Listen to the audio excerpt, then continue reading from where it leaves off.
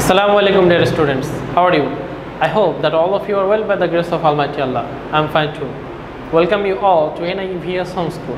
This is Mahmudur Rahman, Assistant Teacher of National Ideal English Version School. Today I am going to take a physical education class for the students of class 8. Our today's topic is chapter 2, lesson 3 to 7. Okay students, look at the board at first. This is the class for the students of class 8, subject physical education, term half yearly, topic chapter 2, lesson 3 to 7. I repeat again, topic chapter 2, lesson 3 to 7. This is your lecture number 3 and you have no homework for this class. Teacher Mahmudur Rahman and mobile number 0735 852285. Okay dear students, let's begin. In the previous class we discussed up to lesson 1 and 2 of chapter 2. Today we will start from lesson 3 and the name of this chapter is Scouting, Girl Guiding and Bangladesh Red Crescent Society. Lesson 3, Leadership, Human Service in Scouting and Girl Guiding. Human beings, wherever they live, try to live together. Society is built up in this way. Living in the society is the characteristics of a human being. He tries to do good to the society in which he lives. Society can be locality based or village based. Wherever he lives, everyone has the responsibility to beautify the environment of the society. For example, one pond is clean and another pond is full of water hyacinth. For not cleaning the water hyacinth of the dirty pond, there grows mosquitoes and mosquitoes are harmful to all. If with the help of the people water hyacinth is cleaned from the pond, water is of that pond will be clean, fish will be cultivated properly and the growth of mosquitoes will be stopped too. Similarly, if the road to the market is broken due to rainwater or any other reason, with the help of the people, the broken roads have to be repaired and made it usable. In this way, by means of small-scale development works in society, one can make himself prepared for wider service. There are many types of tasks for developing the society. This type of task is called welfare work. Rendering service is the main motto of Scouting and Girl Guiding. This serving may be self-serving, welfare of society and human serving. Self-serving means to build oneself as a self-dependent man. The main aim of self-serving is to build himself properly and well established by labor, intelligence and own effort. For serving others or great enterprise, one has to be self-dependent. So, one has to make himself up in this way. So that Scout and Girl Guide can sacrifice his or her life for the welfare of the general people. Every Scout and Girl Guide thinks about family and society as a member of the society. So, he or she always tries to perform responsibilities to his or her mother, brother, father and sister. Besides, they engage themselves to serve the old, disabled, autistic children, sick and helpless people of the society. There are some welfare organizations serving in the society. Among them, Scout and Girl Guide are ideal organizations. They are always ready to to show loyalty and respect to the Creator, honesty and truthfulness, kindness to animals, thought, awareness and dutifulness. Main motto of Scout and Girl Guide is always be prepared. Dear students, this phrase is very important. The main motto of Scout and Girl Guide is be prepared. That means those who participate in Girls Guide and Scout, they are always prepared. They learn this lesson. Each Scout and Girl Guide will remain prepared always for good works and to help others. Shoda Prastut, its English meaning is be prepared. It means for any purpose to perform courageously, being determined with tolerance like friends and sacrifice for others. Every day to help one or other in the slogan is the slogan of Scout and Girl Guide. In English, do a good turn daily. It is also a characteristic of Scout and Girl Guide. The slogan is a part of Scout and Girl Guide promise. So its importance is all the more. Every day in several ways this slogan may be fulfilled. There are some tasks that a person or individual can do for the welfare of the society or individuals. To write a letter of someone, to post the letter of somebody, to buy a stamp for someone, to market for a scout or guide, to search for lost things of somebody, to help a blind man to cross the road, to pick up bricks, stone, thorn, etc. from the road, to fill up the dig on the road, to help kids to cross the road, to bring water of ablution for devotees, to wash the floor of mosque, to show path to a passerby, to help someone searching a quarter, to stop quarreling, to carry a wounded person to hospital, to help burying the dead body, to give first aid to anybody, to help somebody to ride on a car, to participate in relief activities at the time of flood, to participate in relief works for flood affected and firing area. The main slogan of Scout and Girl Guide is to serve the people. In this way, by doing works either small or large, leadership quality can be achieved. And when a person or a student engaged himself or herself in these welfare activities, certainly he will become a good human being. The next lesson, lesson number 4, history and origin of Red Crescent and Red Cross. A terrible war took place between Austria and France in Solferino of North Italy, 24 June in 1859. Only in these 16 hours of war, about 40,000 soldiers were wounded. Wounded soldiers were suffering from pains in deadly condition in the open battlefield for lack of treatment. At the time, a young man of Switzerland, Jean-Henri Dunant, for business purpose was going to meet Napoleon III in France. He was shocked at the terrible sight in the battlefield and called the village people to serve the affected people with the immediate primary treatment and played a vital role saving their lives. These people were the first volunteers of Red Cross. Most of them were women. Dunant wrote a book named A Memory of Solferino about frightful and horrible sight of this war in 1862. The main message of this book was we can form such type of serving organization in every country who impartially will serve the wounded people irrespective to friends or foes.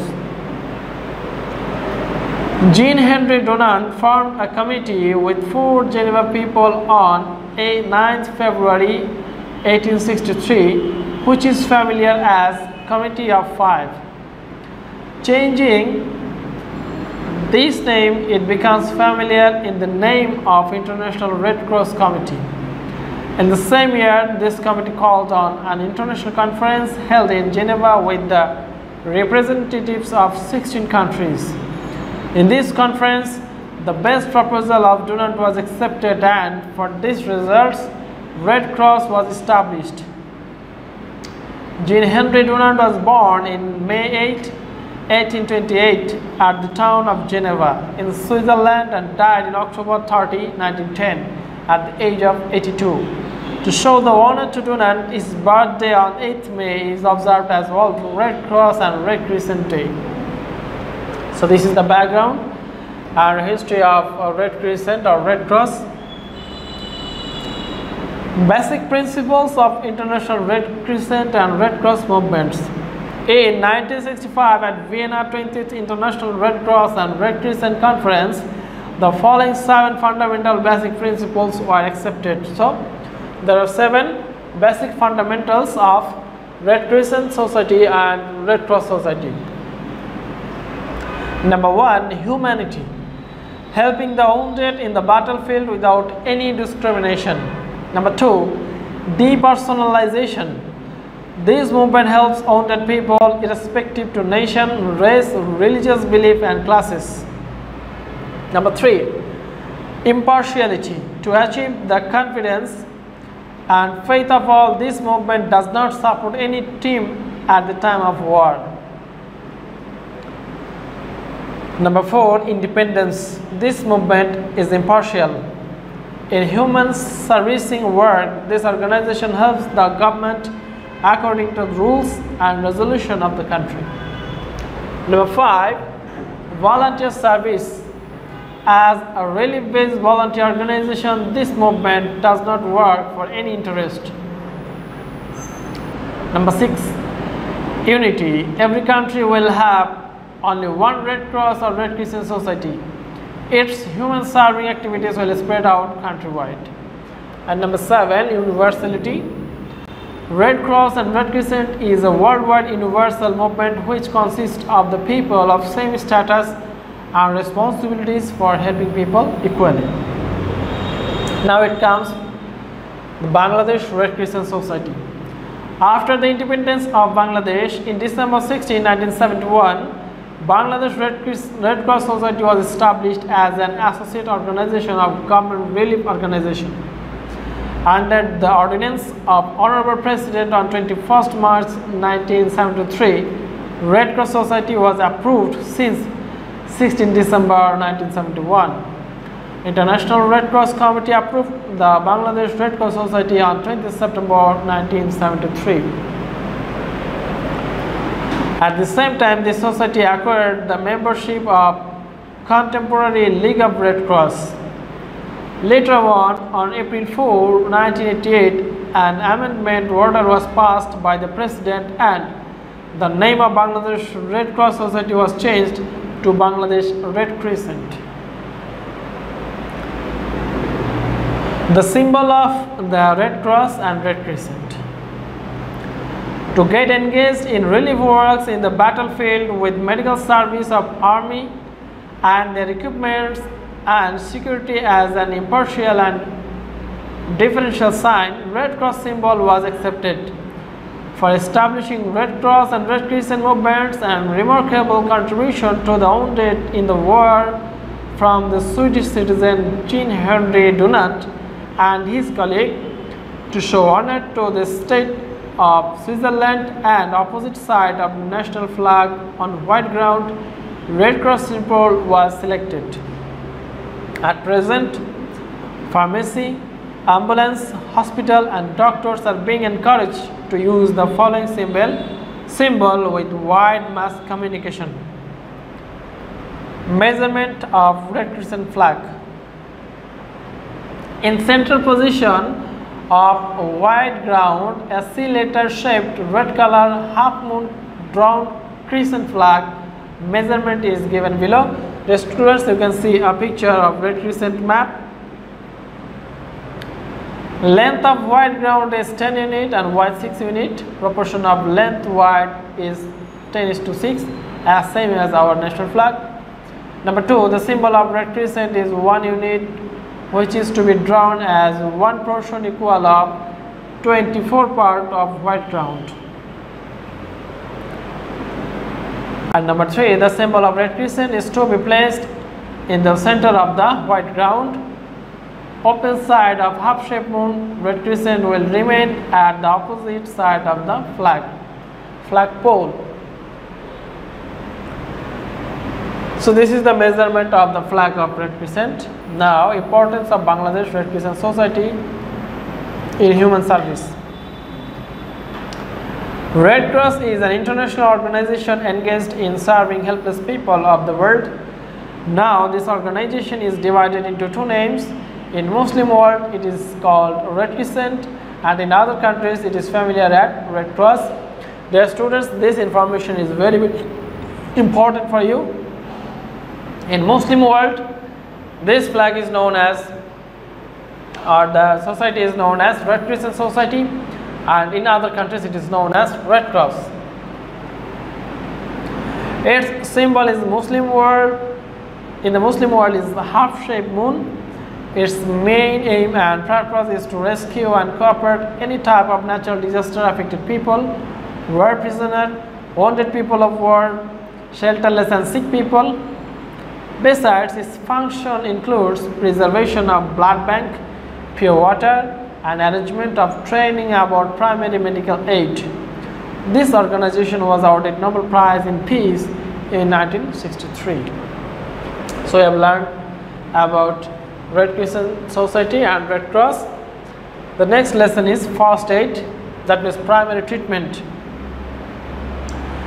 The organs of the body means hands, legs, nose, ear, head, throat, etc. The knowledge of the first aid of those organs is essential for the students. Every person in any time may face an accident in practical life.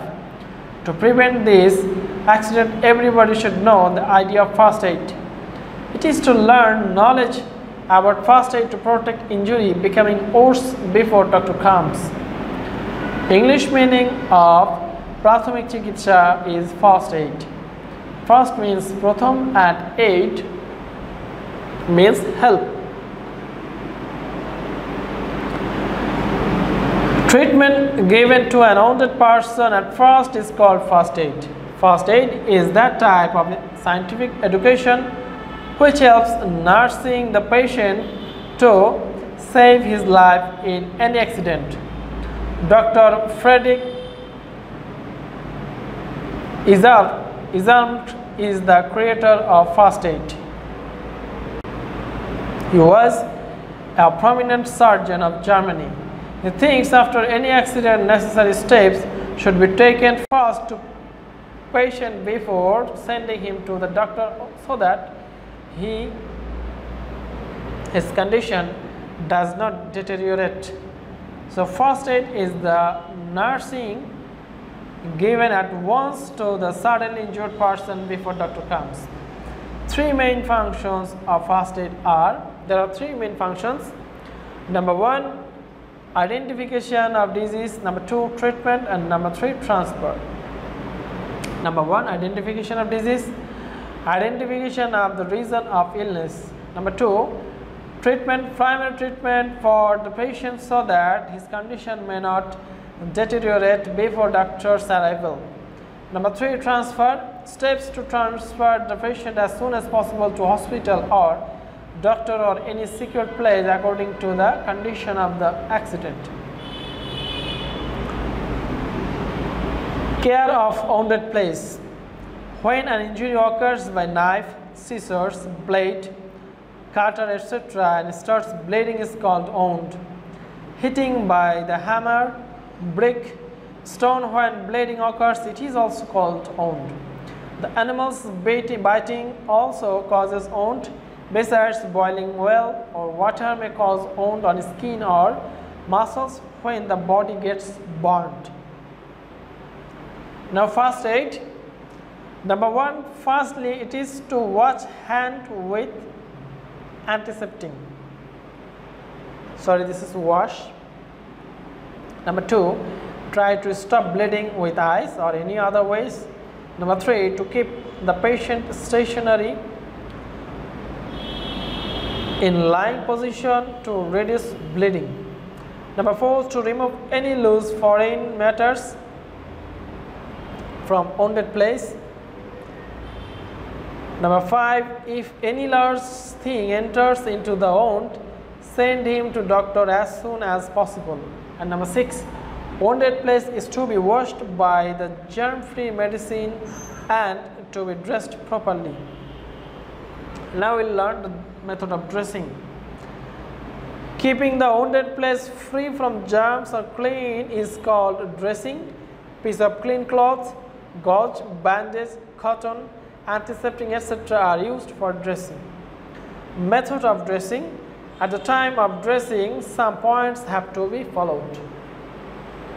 The points are: number 1, the patient on lying the wounded place will be at upward position.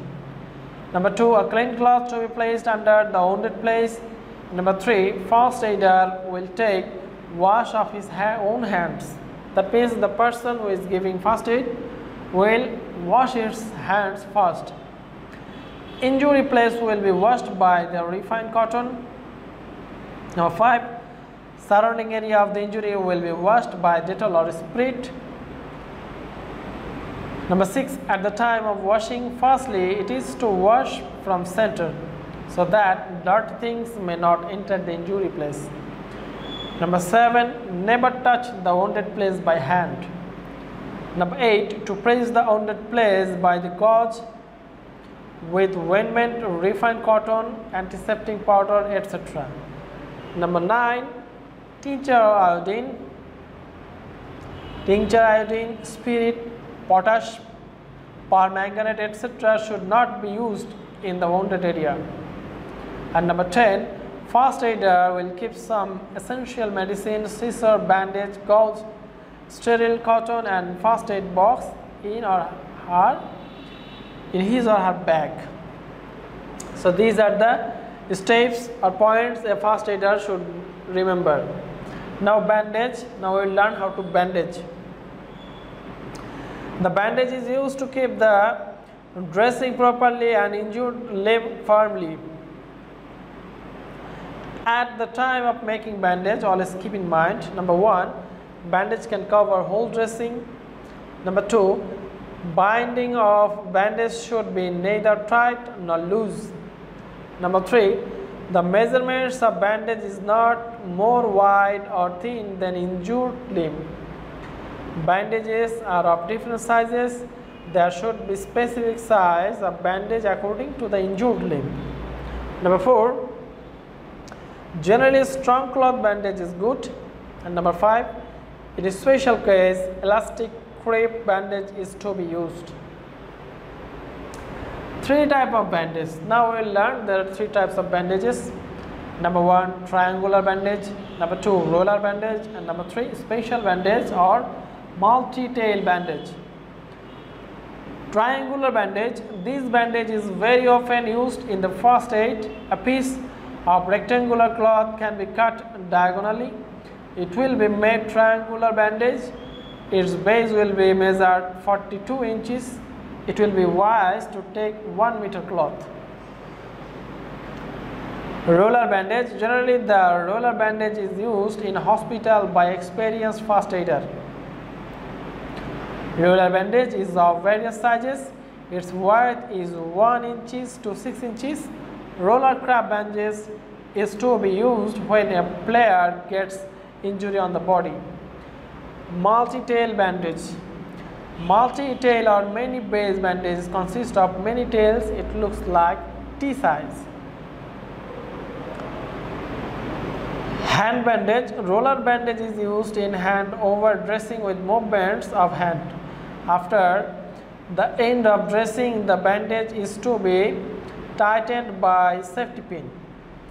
How to make bandage over dressing by movement of hand is shown. Look, there is a picture of hand bandage. Now head bandage.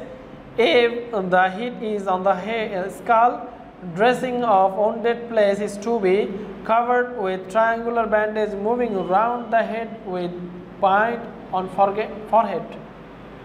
Look here, this is a picture of a head bandage. Number 1, the widest bandage is to be used on the head. Number 2, the bandage starts first from forehead. Number 3, the dressing will be covered by bandage with rolling slowly. Number 4, making forehead bandage by means of rolling.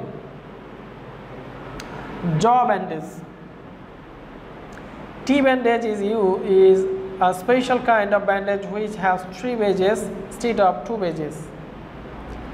It is used especially on jaw. How to start and how to end bandage in jaw has also been demonstrated with picture. There are 3 pictures. Look here. number 1, number 2 and number 3. The last lesson of this chapter, lesson 7, arm sling and collar and cuff sling. If any hard blow or any fracture involves any bone of the hand, the sling is used to keep that injured limb firm. The bandage which is used to hang the injured limb with the body is called sling. Arm sling, you can see a picture here. This is arm sling. The tied up bandage which is used to hang the whole arm is called small arm sling. Arm sling is required for hanging the front part of arm at easy position. Now spread out one part of triangular bandage on the shoulder, then it will be passed round the neck and brought toward the shoulder of injured limb, and other end will hang in front of the chest. Then lay the injured arm on the center of the bandage. The top or vertex of the bandage will remain behind the elbow. Then the second end will be tied up with the first end of the bandage. The top side of the bandage will be folded up to the elbow. Then front part of the bandage will be attached with 2 safety pins. Collar and cuff sling. And this sling is used for hanging the wrist. Now bend the elbow in such a way that the fingers can touch the other shoulder. Hand will be kept on the other shoulder, chest. Then light up with a clove hitch. The last end of the bandage is tied with this, and it will be hanged in the neck. Look at the picture. Collar and cuff sling is as shown in the pictures. There are 2 pictures, and a hand is hung around the neck. Clove hitch will be made with a narrow bandage. Make 2 loops. Place second loop on the first, then bring the loop from behind the first one and make a clove hitch. Now fasten it with the neck tightly passing down within the wrist. So this is the description of making arm sling and collar and cuff sling. So my dear students, that's all about the discussion from chapter number 2, lesson 3 to 7. I think you will study it at home. Try to learn the methods of first aid. This is very important for all of us to learn the methods of first aid and take necessary preparations. And everyone should have a first aid box at your home. So take care of yourself. See you in the next class. Allah Hafiz.